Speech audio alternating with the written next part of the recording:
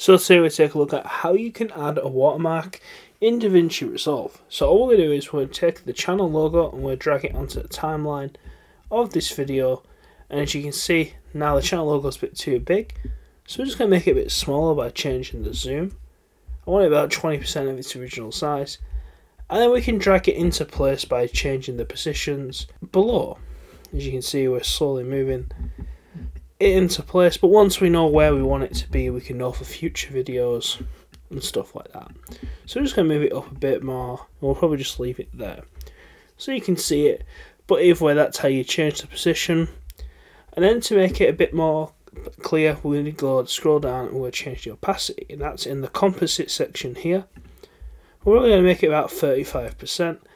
As you can see, we can still see everything on the screen, but we can also still see the watermark. The same applies if you want to add text. You just have to add the text setting. If you don't know how to do that, we have a video on the channel for that. And once again, you just change the opacity to make it like a watermark. So that's how you add a watermark to DaVinci Resolve. Thanks for watching. Please like, comment, subscribe. I'll see you next time.